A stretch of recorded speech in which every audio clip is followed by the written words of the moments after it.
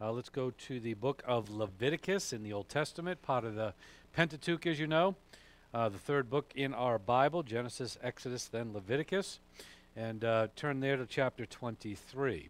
And as we continue to note Jesus' Passion Week and now his Apocalyptic Discourse called the Olivet Discourse, we understand the prophecies that he was making in regard to his second advent that bring us into that tribulational time period, which is a small 7-year time frame that will be at the conclusion of the age of the church, prior to the millennial reign of our Lord and Savior Jesus Christ. And during this time is that great time of the Antichrist coming onto the scene and trying to establish world rule and world government along with a world religion worshiping him. But as you know, all of that will fail, just as all evil eventually does fail and be shown for naught.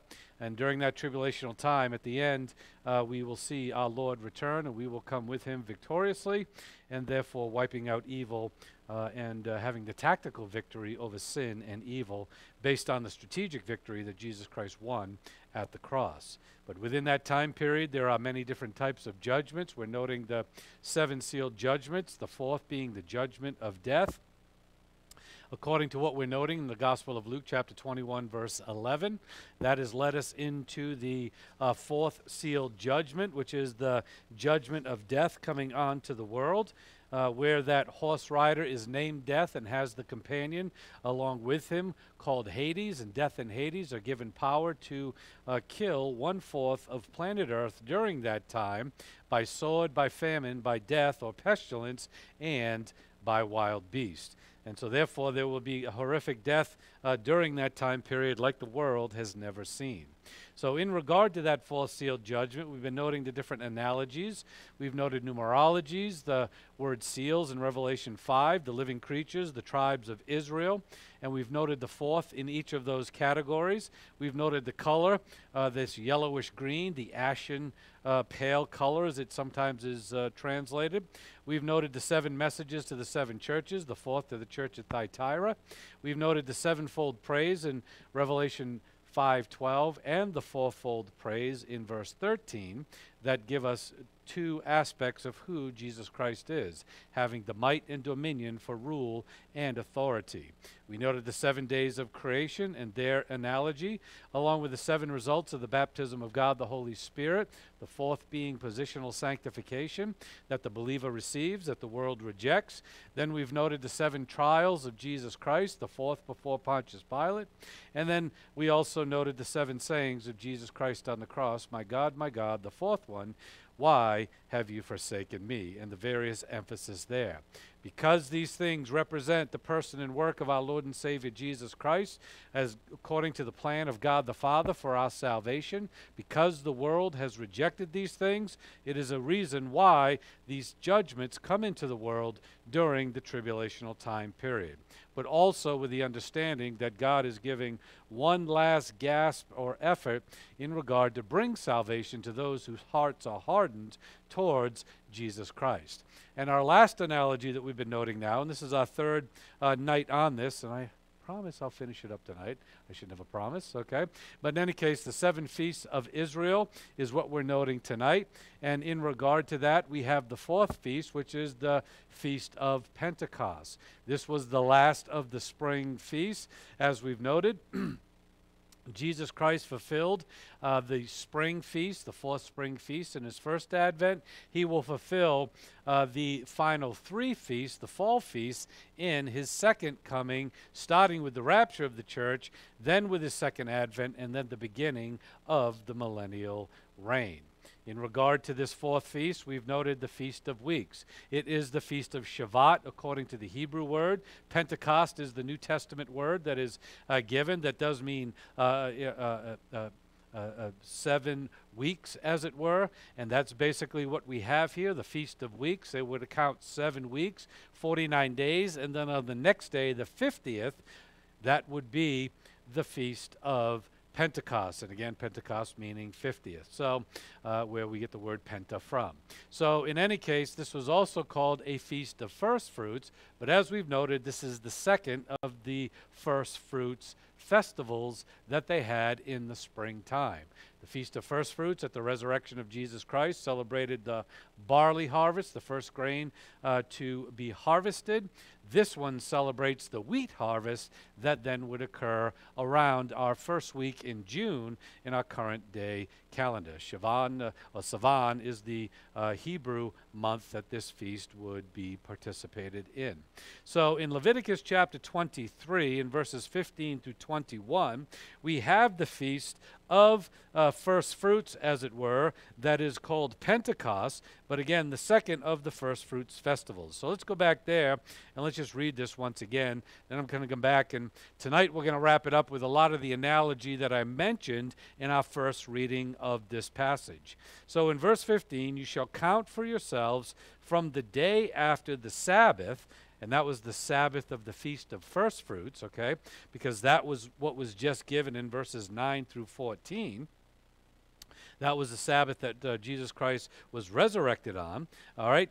So from that, from the day when you brought in the sheaf of the wave offering, which is what they did on that Feast of First Fruits at Jesus' resurrection, there shall be 7 complete Sabbaths. You shall count 50 days to the day after the 7th Sabbath.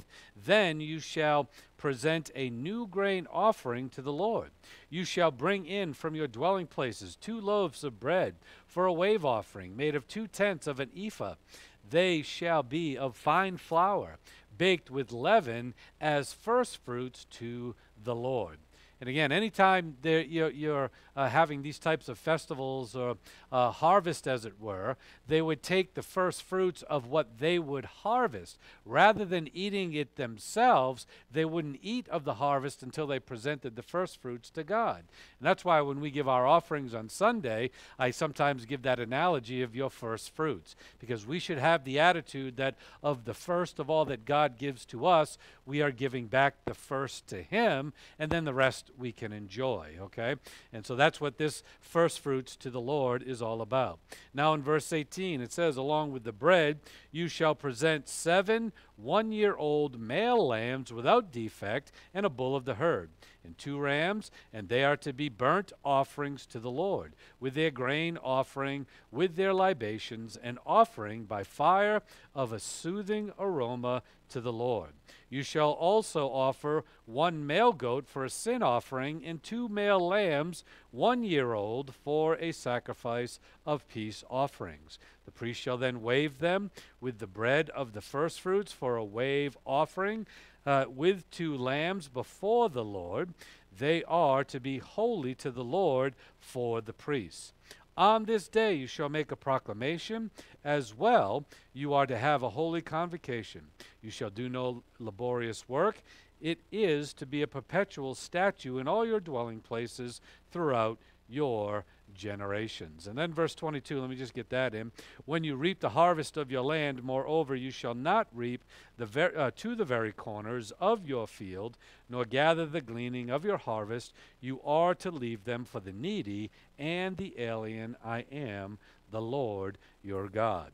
All right, so as I mentioned 2 sessions ago in the first reading of this, a lot of analogy is found here. But the first thing that we take away from all of this, again, is the number 2 and the 2 aspects of the offerings that are given over and over and over again. And remember, that number 2 does mean division or separation. And in this case, in the positive aspect of separation from the world of sin and Satan's cosmic system, being separated unto the Lord. And so that's what this number 2 is representing. But at the same time, when we look at our 4th sealed judgment, we have those 2 characters of death and Hades that bring about that judgment onto the world. And so we see the anti-types in the death and Hades compared to the protypes that we have in this great festival with the types of offerings that they would offer. Because all of these things tell us about our Lord and Savior, Jesus Christ, and His perfect work in the payment of the penalty of our sins so that we would have salvation, thereby being separated out from the world and sin and entered into unity with God for all of eternity. So again, this is the second harvest feast, as I said, the Feast of First Fruits. That was the third holiday after the Passover and Feast of Unleavened Bread. Jesus was resurrected on that day. That's how he fulfilled that first fruits celebration. That was the barley harvest. And then, as I mentioned before, barley representing the Jewish people. Now we see this harvest of the wheat grain. We see this too as a first fruits celebration, presenting of the first fruits of the wheat harvest. This represents the Gentile peoples and the harvest as a result of Jesus' completed work on the cross, giving both Jew and Gentile opportunity for salvation. So it's the second harvest representing resurrection. We'll see that in a little bit. They were to wave 2 loaves of bread in this instance. They never did that in any other celebration. In the barley harvest, it was interesting. They just took the sheath, which basically is a basket with the grain in it, and they waved that before God, or even just taking well, the sheaf would even be the stalk and all of that with the kernels budded on it, and they would wave that whole thing before they even processed any of it. But this one was harvested, winnowed, and also then ground down, made into bread, and then they would present that to the Lord. So again, I won't get into, if I did all that detail, I'd be here for another night doing this, so I'm not getting into all that detail, but all of that has analogy, okay? But it all talks about now not just taking the wheat, off the shaft, as it were, okay, but now it is fine-tuned and it is processed. Then now they are presenting it to the Lord. So again, we see the signification. All the work of the cross had been completed, including the resurrection of Jesus Christ that demonstrated the victory over sin and death. Now we get to a point where the whole process has been completed. Now we can just focus on the harvest. Now we can focus on this new type of festival and a new type of celebration where it culminates all that work to come together to make something important. So with that, again, the 2 loaves of wheat, again, made up of 2/10 of an ephah of fine flour. So not only did they harvest it, they winnowed it, they separated the wheat from the chaff, they ground it down, then they had to bake it and mix it with oil and water, whatever they would do to mix it to make the bread and the loaves. And they also put leaven into this one as well, that, as we understand, leaven is what we call yeast today, and in the Bible, leaven represents sin. So this bread had a representation of the sin nature inside of it, but yet it was presented to the Lord. So once again, it represents humanity and how we are being presented to the Lord as a great harvest based on the completed work of our Lord and Savior Jesus Christ. And so again, we see this in these passages. And in regard to these loaves of bread, we also see it representing Jesus Christ in hypostatic union. We see the two becoming one. We see the completion of that process of making a full loaf of bread, and not just taking the wheat by itself, but now having a loaf of bread, mixing the leaven into it. That speaks of Jesus Christ in his hypostatic union, taking on sin into his humanity. So again, you see the representation of Jesus there, taking on the sins of the entire world and being a perfectly satisfying sacrifice to God the Father. And that's what we call the doctrine of propitiation, that the work of Jesus Christ on the cross was completely satisfying the righteousness and justice of God, the holiness. Remember, we talked about that the last week. God's holiness was completely satisfied in the perfect work of Jesus Christ upon the cross. And at this feast, as we've noted, the priest presented loaves, not sheaves of grain, something very different. We're not just taking the raw kernels, we're now taking it, processing it through, and now, once it is completed into a loaf, we are presenting that unto the Lord. And so again, very, very different, rather than just taking the raw kernel and presenting it, but ultimately presenting the whole loaf of bread, representing Jesus Christ, again, working united with God the Holy Spirit to complete the work of salvation on the cross, now to be celebrated in this Feast of Pentecost. Now, also, just to remind you, and again, didn't put this in the notes either, but remember in the tabernacle, one of the things, articles that was in the holy place, which is the first room. The back room was the Holy of Holies that had the Ark of the Covenant. But in the first room, called the holy place, they had 3 articles. They had the golden lampstand with that we call like the menorah that we have today, okay? The golden lampstand, that had representation of God and the Holy Spirit working together. We had an altar of incense that represents the prayers going up that are satisfying and satisfactory to God, and he accepts them in a sweet smelling, soothing aroma. But then they had another table called the table of showbreads. And on that table of showbreads, they had loaves of bread that were on that table. And that table of showbreads was absolutely a representation of our Lord and Savior, Jesus Christ, and his completed work for the sins of mankind. And in there they had 12 loaves, one for each tribe of Israel. And basically his completely fulfilling and satisfying work for all of the tribe of Israel was represented there. Those loaves were without leaven. Now we see these 2 loaves as being presented with leaven, because now we're seeing the completion of the work of taking on our sins upon the cross, and that being presented to God the Father. And don't lose the point that throughout the New Testament, Jesus Christ presented himself to the world as what? The bread of life. One of the titles that Jesus Christ gave to himself as he presented himself as the Savior, and again, as sent by the Father. He is the bread of life, just like the manna in the wilderness, just like the table of showbreads, just like the 2 wave offerings of these 2 loaves of breads, all representing the perfect completed work of Jesus Christ upon the cross. But these with leaven to represent the taking on of our sins that was provided for all of mankind and united now with mankind, all by the power of God the Holy Spirit. Because remember, when we talked about positional sanctification and the 7 results of the baptism of God the Holy Spirit, what does the Holy Spirit do? He enters us into union with our Lord and Savior Jesus Christ. And the 2 become one. That's what the whole marriage ceremony is all about, our relationship with the Lord Jesus Christ, the 2 becoming one.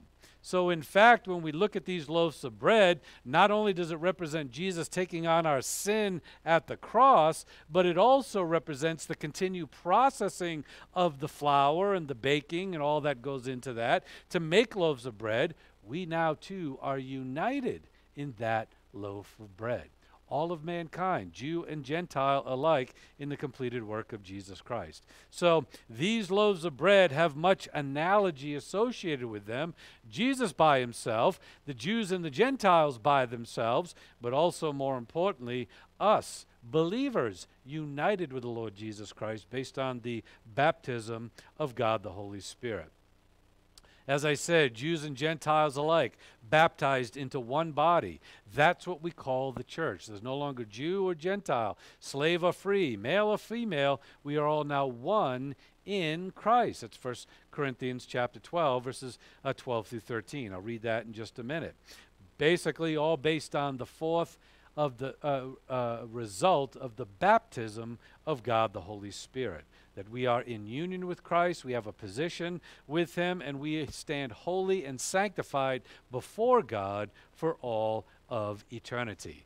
That's what these loaves are representing in the entire process of, again, the harvesting, the winnowing, the separating the chaff from the wheat, the grinding of it, and then making it into loaves of bread, adding the other ingredients, including leaven, representing our sin coming into the fore. So all of this is a great analogy. In 1 Corinthians 12 through 13, verse 12 says, "For even as the body is one, and yet has many members, and all the members of the body, though they are many, are one body, so also is Christ." And again, that's a whole nother doctrine of the body of Jesus Christ. Some people are the hands, some people are the eyes, some are the nose, some are the ears, etc., etc. We all have a role, but we're all part of the body of Jesus Christ.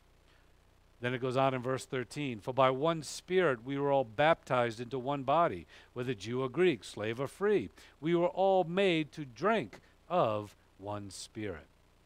So no longer is there a Jewish religion and a pagan or Christian religion or some other religion that may be out there, okay? There's not Jews and Christianity. We are now one in Christ, and we should never distinguish ourselves as such. And that's why denominations is something that God is very much against, because we are one body in Christ. And we should not have ever set up denominations within Christianity. And again, I know the history of that and infighting and this sect goes off that way and that sect goes off this way, and every time you see it, a group comes together and then that one goes off and then that one goes off and then that group, they think they've got all the right information. Then they split into groups and then that one and they split into groups, and it just goes on and on and on.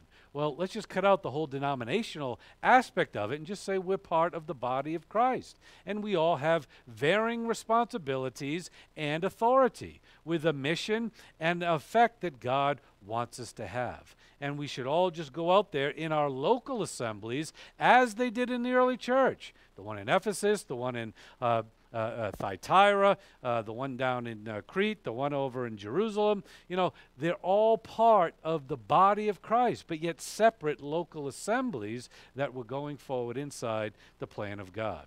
And so therefore, rather than having all these schisms that divide us, we should just be thinking in terms of we are one body in Jesus Christ. And whether we're Jew or Gentile, it does not matter, because anyone who believes is a member of the church and a member of the body of Jesus Christ.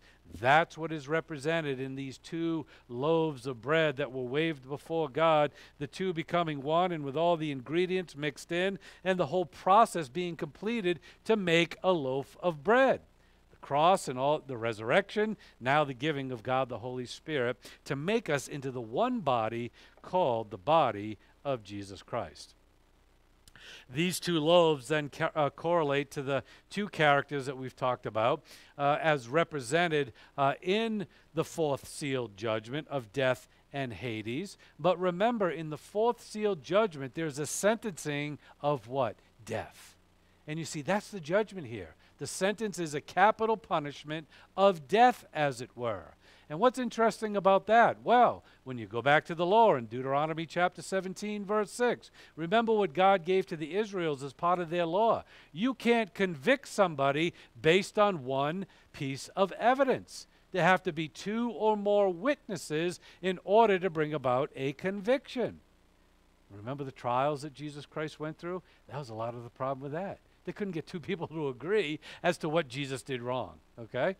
And they really never did, although some people finally lied, as they usually do in the courtroom these days, and they basically said, oh, yeah, he did this, he did that, he did this other thing, okay? And they said, oh, that's all we need to hear. Let's get him off to the Romans so we can kill him, okay? But in any case, in the law, you need two pieces of evidence to convict somebody of a crime, and especially a crime that has a sentence of capital punishment, which back in the day, most of their crimes that were egregious, as we call them today, would have a capital punishment associated with them. But in our day and age, oh no, you can't do that. It's cruel and unusual punishment. And we wonder why we have rampant crime and jails filled to the hilt that we can't afford any longer, is because we're not abiding by the Word of God. Another topic for another day. But in any case, the point is that there needs to be two witnesses. And so we see the number two coming back together. Two witnesses to convict. And in order to convict in the sentence of death in the fourth sealed judgment, there are two witnesses that will come to the fore as given to us in the Word of God. And the first one is what we studied on Sunday, the ministry of God, the Holy Spirit, the convicting ministry of the Holy Spirit in regard to sin, righteousness, and judgment. That's evidence number one. The ministry of God, the Holy Spirit, making it known to every person who ever steps on planet Earth that there is first a Creator, and that behind that there is a Savior. He makes that known to members of the human race as part of his ministry. That's evidence number one. Evidence number two is the creation itself, that there is a creator. Let's go there quickly. Let's go to Romans chapter 1. We're going to come back to Leviticus in just a minute. But let's turn our Bibles to Romans chapter 1. And I know, for many years I point to this passage over and over and over again. And as of late, it keeps coming up for us by the Holy Spirit time and time again, because it speaks to our generation like never before, and how we are rejecting God like never before. In our history of what we know, especially in the United States of America, how we are rejecting God and chasing after all the other falsehoods that are out there in the world. And so in Romans chapter 1, going back to verse 19, it says, I'll go back to verse 18. It says, "For the wrath of God is revealed from heaven against all ungodliness and unrighteousness," again, two, "of men who suppress the truth in unrighteousness, because that which is known about God is evident within them, for God made it evident to them."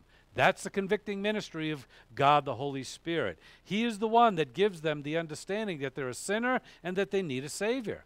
Everyone will be without excuse, as we see in the next passage. It says, "For since the creation of the world, his invisible attributes, his eternal power, and divine nature," given to us in three, because that represents the Trinity and divine perfection. The number three does. Again, invisible attributes, eternal power, and divine nature have been clearly seen, being understood through what has been made, so that they are without excuse. Again, so that they are without excuse. And so creation itself is a witness against the unbeliever, because there's more than enough evidence just by looking at creation that there is a God creator, and then along with the convicting ministry of the Holy Spirit, you need a Savior. And God has provided that as well. And so in nature itself, but unfortunately man has just put all kinds of explanation, falsely I would say, as to what makes nature tick. How we got nature, how we got creation, evolution, and Big Bang theories, and all of this other garbage that is out there in the world. And it does not go back to the authority of a creator. It goes back to man just making things up so that they don't have to believe in a creator.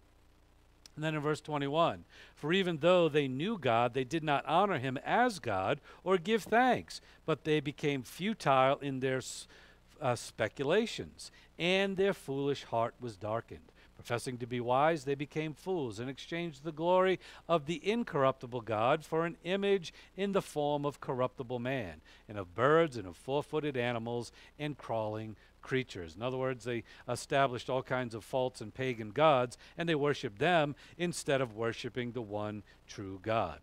I'll let you go through the rest of this, because that gets into the immorality in the hearts of man that we're seeing in our generation like never before, getting worse and worse and worse. And unless we kind of put a curb to that and stop and get back to a place of righteousness, this nation is just going to go down, as many other client nations have gone down and under, because they have turned away from their God. And as a result, he lets you go over to the depravity of their mind. He lets them go over to the depravity of their mind and let them think that they get all the right answers. Let them think they've got all the right information about all the garbage and immorality in the world, and that they are right and correct. Yet they are foolish in their own minds, as he says. But in any case, another topic for another day. But the first aspect is the two witnesses. And so because of the convicting ministry of God the Holy Spirit, and because of the witness that we see in creation, there is ample evidence so that no one will be with an excuse. No one will be able to stand before God and say, "I did not know. I had no idea. Nobody ever told me." Because when they do, or if they do, if they have the gall to do it at that point, because again, they're going to know in the heart of the hearts that they had ample opportunity, but if they have the gall to do it, God's just going to bring out all his witnesses. Did you see the fish in the sea? How do you think they got there? Did you see my Savior on the cross that somebody told you about? How do you think that happened? And he's basically just going to give them evidence after evidence, and he may even review their life and say, "Look at all the times that this evidence was provided to you. Look at all the times that you rejected it wholeheartedly. And you are now without excuse. So, again, no excuse on anyone's behalf, because God's ministry, under common grace ministry of God the Holy Spirit, is to provide all the information they need and give them the understanding and discernment that Jesus is their Savior, and if they believe upon him, they would be saved. And it's clear to them. He gives them understanding. Now it's up to them to say, yes, I believe, or no, I reject it. I like the things in the world and the theory of evolution or whatever else the case, or I just make my own chart and there's nothing after this life. All right, so whatever their arrogance is, they will be without excuse. So let's go back to Leviticus chapter 23.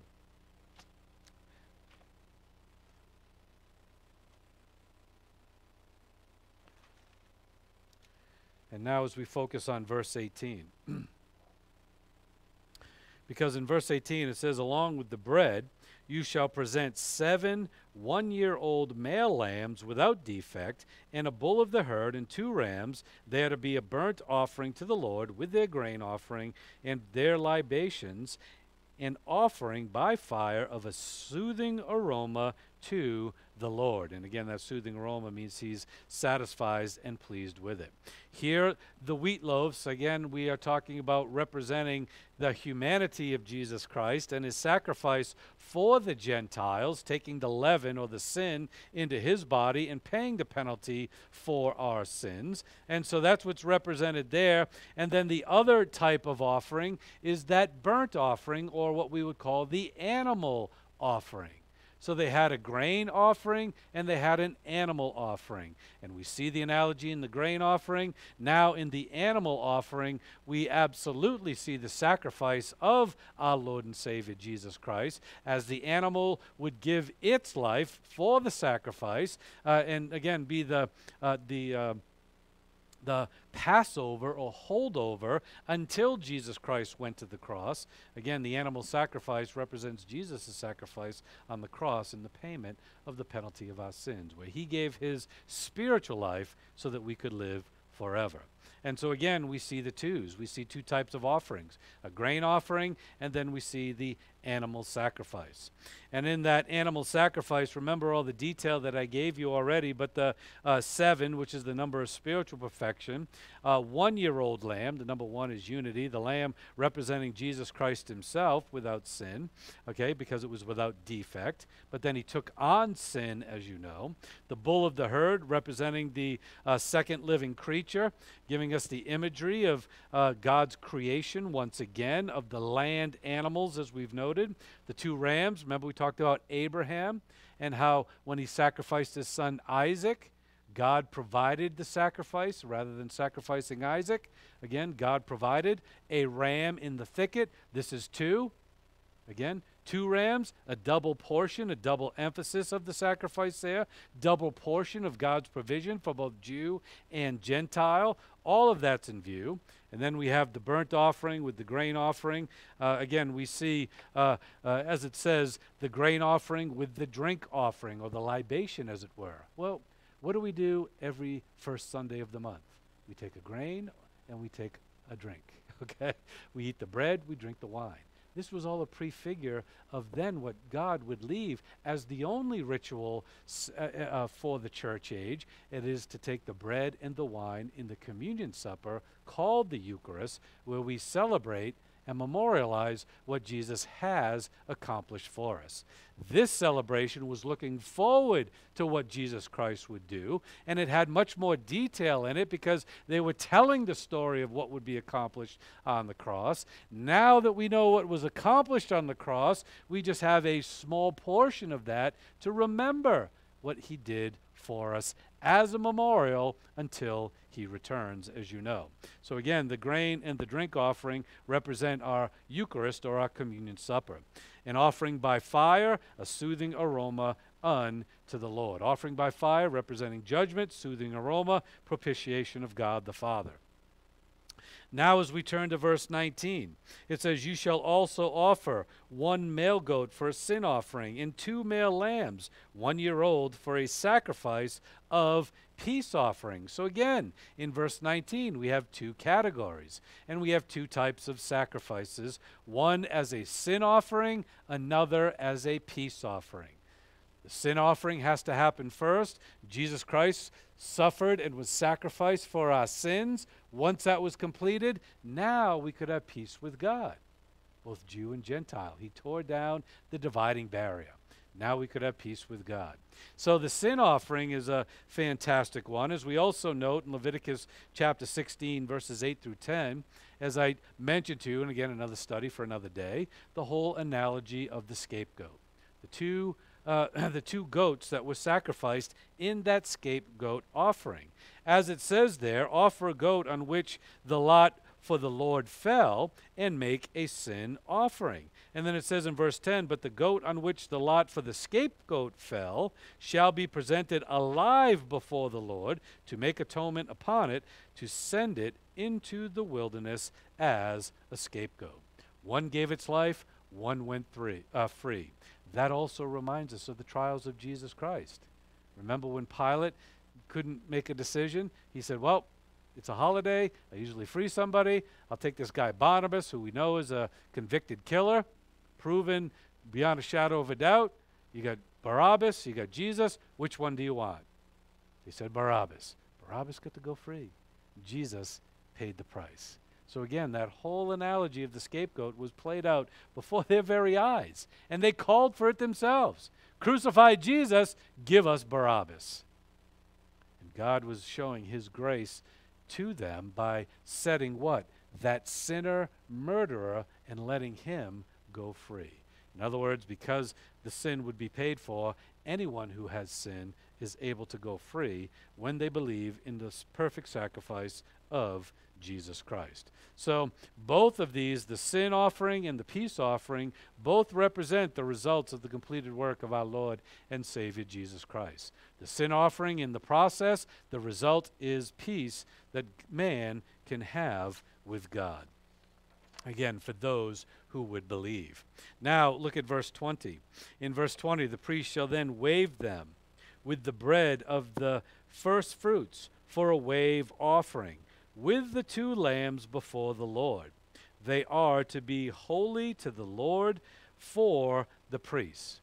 So again, 2 loaves of bread being waved, 2 lambs that were sacrificed also being waved. And again, that is just a formal petition and presentation. Here's our offering to you, Lord.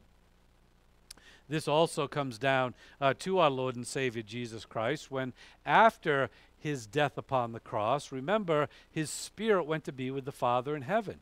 And during that 3 days that his body was in the grave or in the tomb, his spirit was in heaven.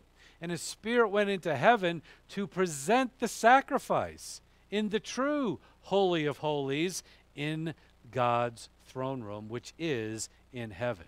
And Jesus Christ presented himself as the perfect sacrifice during that 3-day time period. And again, that's what we see in the waving of this, the presentation of the sacrifice. We're giving this to you. We're offering this to you. And that's what Jesus Christ actually did with himself, not only here on earth, but when he went to heaven after his death upon the cross. But what does this represent? The acceptance of the sacrifice of Jesus Christ. Again, they shall wave them with the bread of the first fruits for a wave offering with 2 lambs before the Lord. They are to be holy to the Lord for the priests. So acceptance of the sacrifice of Jesus Christ, we're presenting this to you, and God is accepting it as a result.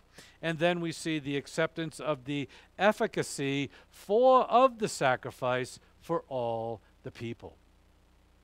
So again, 2 presentations with 2 results. 1, God being satisfied or propitiated with the sacrifice as it was presented before him.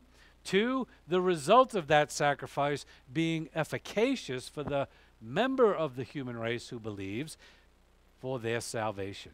It's an efficacy of the sacrifice. In other words, it's effective for our salvation.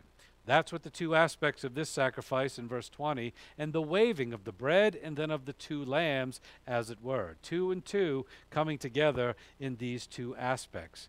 Acceptance of the sacrifice, efficacy for the sacrifice, giving salvation to members of the human race. And then they did this with the two lambs, the double sufficiency for God and for man. As it says, they are holy for the Lord. When it mentions holy for the Lord, he was propitiated, perfectly satisfied with the sacrifice, and then for the priest. It was good for the priest. You see, the sacrifice of Jesus Christ is good for the priest because the priest now gains salvation as a result. And guess what the believer of the church age is called? Royal priests. You see, we're all a royal priest. We're part of the royal priesthood of God. We have a priesthood because we're a church age believer. We are royal priests because of our union with Jesus Christ, who is royalty as God. And so when it says it is sufficient for God and man, God satisfied with the sacrifice, sufficient for the Lord, but also for the priest, where then we can receive what we've already studied, the fourth result of the baptism of God, the Holy Spirit, positional sanctification. That it's satisfying and efficacious for our salvation. And as now we are called a body of priests.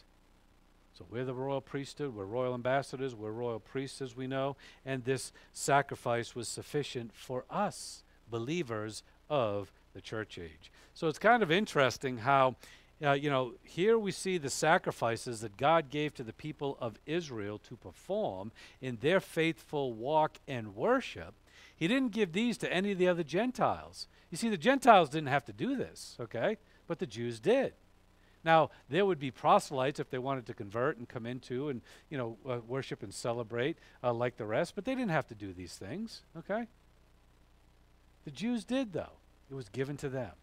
But it's fascinating how many of the things that the Jews were doing during the age of Israel that speak volumes about the age of the church. That is led by the Gentile, but also made up of Jew and Gentile, and how it is effective for us in this church age when we are now in union with Jesus Christ. So it's absolutely fascinating how God put that together for the Jews, but speaking volumes for our day and age as well. And so, we get another week. Maybe this Sunday, the next Sunday, I think might be communion. So hopefully the next time we celebrate our communion supper, there's a whole lot more meaning in that celebration for you now that you understand these sacrifices as we've been explaining and understanding. So again, propitiating for the Lord, giving positional sanctification for the believer. Then in verse 22 it says, when you reap the harvest of your land, moreover, you shall not reap to the very corners of your field, nor gather the gleaning of your harvest. You are to leave them for the needy, you could say the poor, and the alien, some translate that foreigners. I am the Lord your God. So we, again, mentioned this aspect as well, another two things that they weren't supposed to do in their harvest. Don't get the corners, and whatever you drop on the ground, you got to leave it on the ground. Because why? It's for two people. It's for those who are poor amongst you, and again, doesn't say whether they're Jew or Gentile, but also for the foreigners. That is the Gentile that comes into your land, and they probably are poor too. So maybe the first one is Jew poor, second one Gentile poor, who knows, okay? But it really doesn't say that. But for the needy and for the alien, the foreigner who comes in who doesn't have land, doesn't have a farm or own any of that land as of yet because they're not part of the tribe of Israel, and they don't have land to provide for themselves. They have need. So here's how I'm going to feed them too. And as I said to you before, this is, and I've got on the board as well, this was part of God's plan for a welfare program for the poor and the needy, the stranger and the alien. And in this process, he provided for them too. So he provided for those who are of wealth and those who are in need, those who are of the nation, those who are foreigners to the nation. In other words, for all people, he's providing through these sacrifices in this imagery where the sacrifice of Jesus Christ on the cross is for all the people, the rich and the poor, the great and the small. national or the international, whatever the case, however you want to put that. He did it for all. Completely perfect sacrifice for all members of the human race. And so in that, remember, their welfare program also allowed for them to go and gather these things for themselves. So they had to do a little work there. Somebody else didn't pick it up for them and bring it to their home and say, here, just sit at home, do nothing. Here you go, okay? No, they had to go do a little bit of something. And they had to go and gather it. If they wanted to eat, they had to go do a little bit of something. Now, the other aspect of the welfare program in the days of Israel was the indentured servant that we talk about. That also, we use the word slave, but very different from the slavery that we think about in the United States of America. Some of that was good slavery, indentured servant type, but other parts were very horrific, as we know, and very much abused as a people and as a nation. And we're still paying for that abuse that was done back then today. Again, probably rightly and justly so. But in any case, God provided, and God has a means and mode of operation to provide for all the people, physically and also especially spiritually. So God is there to provide for every member of the human race, as the sacrifice of Jesus Christ is perfectly satisfying for all members of the human race, as it is accepted by God the Father. And that's why, again, when we read in the great passage of resurrection in 1 Corinthians chapter 15, well, let me have you turn there, and we'll kind of close with this, and I'll just get one more point in after that. But let's go to 1 Corinthians chapter 15. And go down to verses 20 and 23. When we think about the Feast of First Fruits, and we've gone down into the depths of all the understanding and meaning, and I guess I shouldn't say all, because I'm sure there's 10 other things I probably could have talked about during this analogy and whatnot. But if we go back up to the 50,000 foot viewpoint, okay, the main viewpoint of this was all about the 2 loaves of bread. The first wheat harvest of the season, how that represents not only the Jew but now the Gentile, and the complete sacrifice of Jesus Christ, and the beginning of the church age as we know. But yet it was what? A harvest celebration. As even the fall celebrations, those too are related to the harvest of their time for the fall crops, as these were for the spring crops. And what's the harvest all about? Well, the harvest is about people who believe in the Lord and Savior Jesus Christ, that again will be taken out from the world and entered into the eternal relationship with God and resurrected to eternal glory. That's what these celebrations are truly all about. The resurrection of everyone who would believe, and as we now know, during the church age as well. And that's why we have in 1 Corinthians chapter 15, verses 20 through 23 to start, it says, "But now Christ has been raised from the dead, the first fruits of those who are asleep." And again, we saw 2 first fruit harvests, of the barley harvest and of the wheat harvest, one for the Jew, one for the Gentile, just to make sure that they're all categorized and identified, so that they all know that they're a part of the resurrection. They're all part of the first fruits for the resurrection. So again, from the dead, the first fruits of those who are asleep. Now in that case, it's a general, everybody who's resurrected is part of the first fruits of resurrection, because of those who are asleep. In other words, all the people that are dead, some are going to be raised, some are not going to be raised. The unbelievers aren't going to be raised, but the believers will be raised. That's the first fruits that's in view here in the general macro sense. Now in verse 21, "For since by a man came death, by a man also came the resurrection of the dead. For as in Adam all die, so also in Christ all shall be made alive, but each in his own order. Christ the first fruits," and we say the first fruits of the first fruits, because we just read about first fruits in verse 20, all right? "But Christ the first fruits, after that those who are in Christ at his coming. Then comes the end, when he delivers up the kingdom to God and Father, or to the God and Father, when he has abolished all rule and all authority and power." And so again we see, each in his own order. And that's when we recognize that there's a different order of resurrection based on the dispensations of human history. And again, another doctrine for another day, but we know that Christ was raised and resurrected first. The next group to be resurrected is you and I, the church, at the end of our church age. Then at the end of the tribulation, all age of Israel or age of the lost saints, okay, all those believers plus the Gentile and Jew believers prior to, well, they weren't Jewish, yeah, they were before then, okay. So all believers up until the cross of Christ, they get resurrected at the end of the tribulation, and then at the end of the millennial reign, all of those who die during the millennial reign who are believers, they will be resurrected.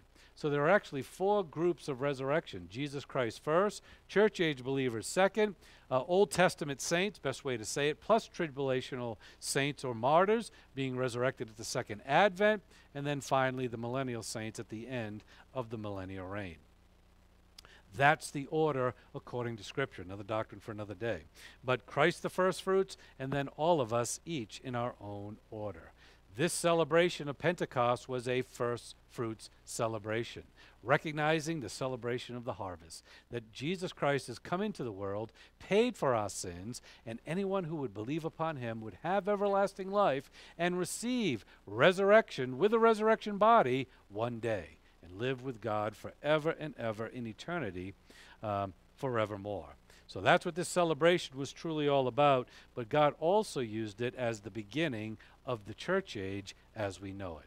When the indwelling of God, the Holy Spirit, came into the disciples in the upper room, as we read about in Acts chapter 2, and began the church age dispensation, ending the age of, or interrupting the age of Israel / the age of the law, interrupting that, and then inserting the church age to make up the body of Jesus Christ, which will be the next group to be resurrected according to the Word of God. So let's jump down to the end of chapter 15. As we've read already in verse 54, it says, "But when this perishable would have put on imperishable, and this mortal will have put on immortality, then will come about the saying that is written, Death is swallowed up in victory. O death, where is your victory? O death, where is your sting? The sting of death is sin. The power of sin is in the law. But thanks be to God who gives us the victory through our Lord Jesus Christ." And this celebration was all about that, the victory of our Lord and Savior Jesus Christ. And we not only see the sacrifice, but we see the results of the sacrifice, called the peace offering, that we all receive when we would believe in the Lord. But unfortunately, because the world has rejected the sacrifice of Jesus Christ on the cross in the payment of the penalty of their sin, they have rejected the bread that gives life, the bread of life, according to John chapter 6, verse 33 and 51. Again, because they have rejected that, the world is going to receive these judgments in the tribulational time period, especially the fourth sealed judgment, that rightly and justly will bring about this judgment and bring about that capital punishment because of the 2 convicting witnesses that will render a judgment of death. And so unfortunately, this world will have to experience such a horrific time because they have rejected the perfect work of Jesus Christ on the cross, and they've rejected God's provision for eternal life. Giving them one more opportunity after opportunity after opportunity, he brings in these horrific time periods and judgments, hoping that they will wake up and come to salvation. Many will, whether it's hundreds or thousands or millions. Many will come to salvation during the tribulation, but unfortunately, many also will not. And that's a sad commentary on the human mind and human soul.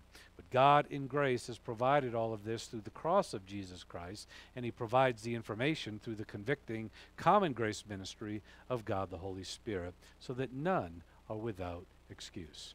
All right, so let's close in prayer. Father, we thank you for this time. We thank you for helping us to understand the great sacrifice of your Son, Jesus Christ, on the cross, as commemorated within the Levitical feasts that you have given to us, and help us to understand And Father, when we celebrate our communion in the upcoming week, we just pray that it gives even more meaning to us each and every day as we recognize and understand what your Son has accomplished for us and what your great plan has provided for us each and every day.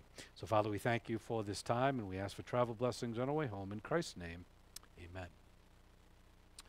All right, thank you very much. If there's any questions, let me know.